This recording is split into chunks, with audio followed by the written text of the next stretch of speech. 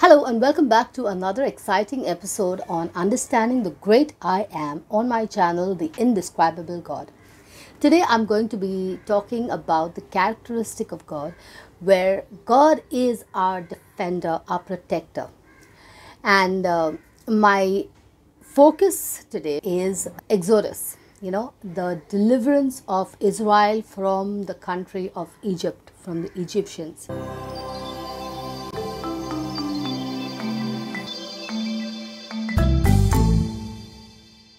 There are some beautiful things that are written in the book of Exodus, some things that really caught my attention. And one of the things that caught my attention was, I'll explain some of the verses that caught my attention that showed me that God is a deliverer. This is what the Lord said to Moses. This is when Moses was on the burning bush and he told Moses to go and talk to his people. And this is what the Lord said. Go and gather the elders of Israel together and say to them, the Lord God of your fathers, the God of Abraham, of Isaac, and of Jacob appeared to me, saying, I have surely visited you and seen what is done to you in Egypt. Now, isn't that amazing? God visited them. He didn't sit in heaven and look at them being tortured. He visited them. He personally went to Egypt. But because God is spirit, we don't see it. They didn't see it. They didn't even realize that God visited them. And many a times when we are going through difficulties, we don't realize that God is with us. He visits us. He comes to our aid in that time of difficulty. When you cry in the privacy of a room, all by yourself, you cry and you talk to God. God visits you at that time. He doesn't sit in heaven and listen to you from heaven, which is what we think because we can't see Him. But He visits us. He is there at that moment with you right there. And this is what it said about the Israelites in chapter 4 verse 31. So the people believed, and when they heard that the Lord had visited the children of Israel and that He had looked on their affliction, then they bowed their heads and worshipped. So many times when we go through a difficulty, we find it so difficult to even turn to the Lord and to say anything to the Lord. But when we realize that God has heard us in that moment when we cried out to Him and He answers us and we come to know about it, that's the time when our spirits get lifted up, and then we are able to look to the Lord and say, Lord, I thank you, I love you, I adore you, I worship you, you are a God who answers. And that is exactly what happened to the Israelites. Now here is the beautiful thing about what happens. When Moses came back, the Lord had told him to tell Pharaoh to let them go into the desert and worship for 3 days. So the initial deal, when this whole Exodus began, was that the people of Israel would go in the desert, in the wilderness for 3 days to worship the Lord. That's it. So they had not asked for their freedom. But Pharaoh was stubborn and wouldn't let them go. And then here is the beauty that I wanted to speak about. The Israelites never did anything to the Egyptians, not a single thing. They didn't lift a finger against the Egyptians because they were a defenseless people. They didn't know how to fight. They didn't know how to defend themselves. And that is why, because they called on God, He came to their defense and He fought that battle because they dared to raise their hand on God's chosen children, on His people. Now, if you look at each of the plagues, if you put yourself in that situation, you'll see how difficult it was for them to go through that. But the beautiful thing is that Israel didn't do anything. And furthermore, Israel did not go through half those plagues that the Egyptians went through. And God specified and told Pharaoh that to show that there is a difference in my people and your people, whatever plague comes against the Egyptians will not come against the Israelites. And there was a very clear distinction. And there were, when the Lord declared that and said it to Pharaoh, that's the time when Pharaoh sent out his men to find out, did the Israelites also get affected by it or not? And everything, by the time the Israelites left Egypt, everything that Egypt was blessed with because of the Israelites living in that land and God's anointing and blessing being upon them, which spread to everyone else, okay, everything was taken away. By the time Israel left, Egypt was one of the poorest nations in the world. Why? Because at that time, a wealthy nation was one that could sustain itself, and the sustenance came from grains and it came from cattle. And by the time the Israelites left, the grains were destroyed, the fields were ruined, and the cattle was dead.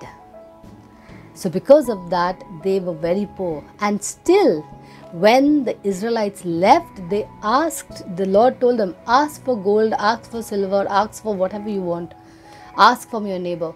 And the neighbors were so broken at that time because they had lost their firstborn children, that they just gave them and said, just take what you want and just go away. Just leave us alone. Because they were so tortured by all the things that happened to them. Now, if you're on the side of the Egyptian, you'll feel like, oh my gosh, this God is terrible. But if you're on the side of the Israelites, you'll feel, my God is awesome. God gives every one of us the opportunity to be on the side where the Israelites were. Or you can be on the side where the Egyptians were. But we all have the choice. And how do we choose is when we choose to accept Jesus as our Lord and Savior, and accept Him and believe in Him and declare Him as our Lord and Savior and follow Him in what He has taught us. When we do that, you are clearly choosing Jesus. You are clearly choosing the Son of God. Why Jesus? Why not God the Father directly? Because Jesus is the sacrifice that was given for our sin. He is the one who has ransomed us. And because He has taken our place and died on the cross in place of us, we have taken His place. Jesus has given us that opportunity to take His place. And what is His place? His place is the Son of God. Not accused, but the Son of God. Not the guilty, but the Son of God. So when you accept Jesus as your Lord and Savior, whatever you are guilty of, Jesus has taken that of yours and He's given you what is His. So automatically you'll interchange places. So Jesus goes in your place and you go in Jesus' place, and you become the child of God, and Jesus has taken your place as the sinner. And wherever there is sin, there is death. And so Jesus paid for that with His life. He died and paid for it.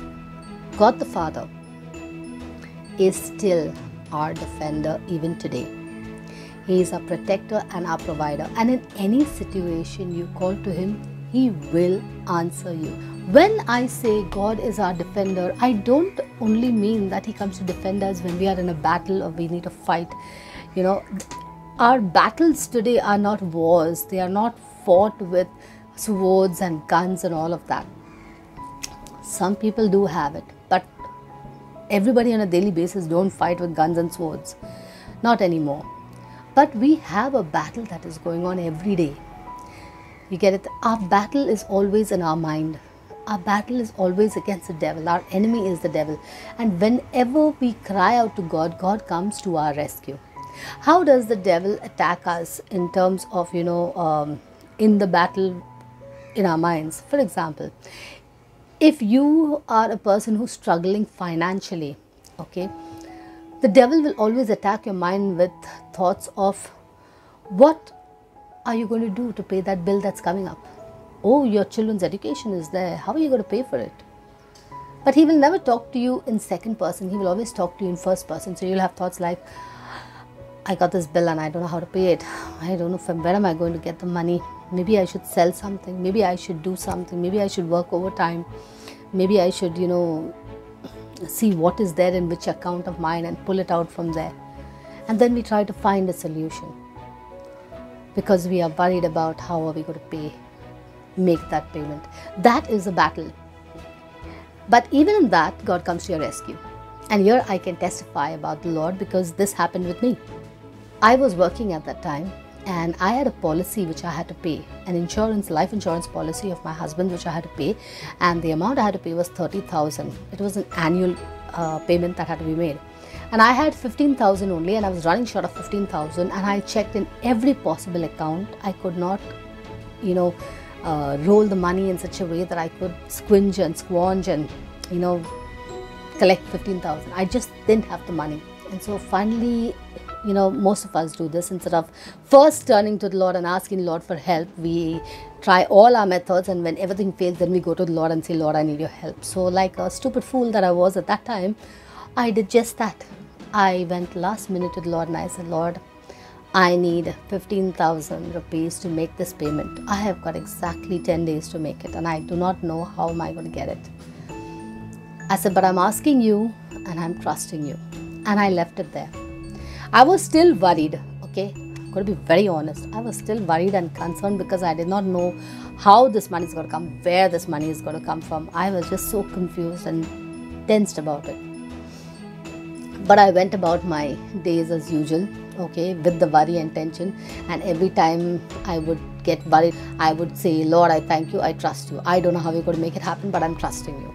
That year, everybody got a bonus. It's called a Diwali bonus in India. So for Diwali, we all got a bonus. And I received 18,000 rupees as my bonus. And I was so happy and overjoyed. And I was like, Lord, I needed only 15, but you gave me 18. Thank you so much that my policy will get paid. And it came exactly about 3 days before the policy was due. And God was so good and gracious. He gave me 3,000 rupees extra, which I could have used during that Diwali vacation, because there are a lot of expenses that come up. But that is not all. Not only did He provide for me.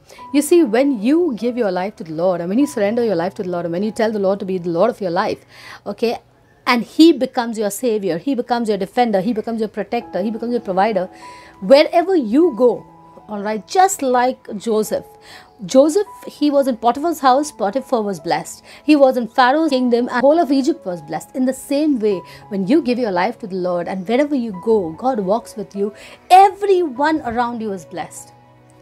And this is the second part of this testimony, which is the greater part of the testimony. I used to sit, and there was a glass partition between me and a guy from the accounts department.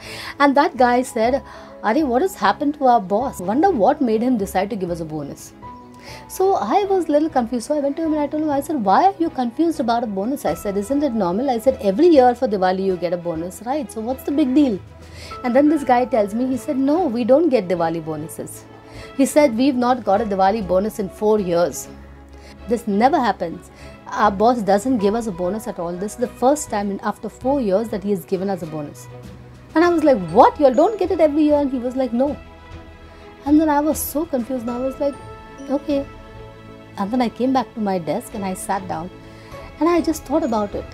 Here was one person, just because I am the child of God. Okay, I had a need and I told the Lord, Lord, please help me, provide. God didn't just stop at me, but He gave the blessing to the whole company, and every person got a bonus. That is our God. The God of abundance, the God of overflow, the God who gives you over and above anything you can ask or imagine. Truly, He will do it that way for you. And He will defend you. He will defend you no matter what. He is amazing. I would like to, when I started this, I wanted to talk only about God, our defender, our protector, our deliverer. But He is so multifaceted that you cannot talk about only one quality of His, one characteristic of His, and not hit on another at the same time. I hope you have gained an insight about God the Father. God the Father is amazing, and you should get to know Him. The God of the Old Testament is Jesus Himself, but a whole different personality. They are so different and yet so similar. They are mind-blowing and mind-boggling. They are amazing. But get to know the Father, because He loves you and He longs to reveal who He is and what He is like to each one of us. If you've enjoyed this sharing, do let me know in the comments below. And if you have any questions, any queries, anything that you feel you need more clarity on, my email ID is in the link below. So you can definitely write me and I can definitely revert to you. I pray that you have enjoyed this, and I pray that you will be blessed by it. And do share it with someone else, whoever you feel needs to hear about this. For today, that's all. I will say God bless you and have a wonderful day.